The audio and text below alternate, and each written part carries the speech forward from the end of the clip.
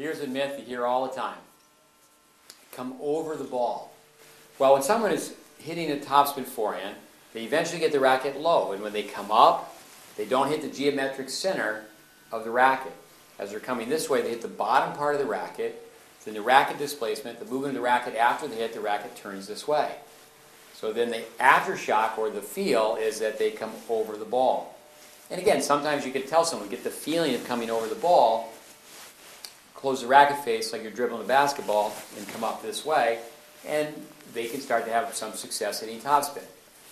My father was a civil engineer. One time I was watching TV with him, and he loved golf, and it was a tennis telecast, and a legendary player came on and said to hit topspin, you come over the ball.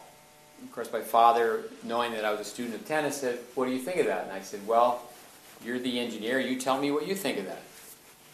And he thought about it for 2 seconds, and he said, it won't work. The ball's going to go right down in front of you. So then I said to him, who would you rather have a golf lesson from? Arnold Palmer, or one of the best technicians possible? He thought about that for 2 seconds, maybe a minute, a little bit longer, and he said, Arnold Palmer. So that's another myth, that you have to take the lesson from the great player. You can't come over the ball.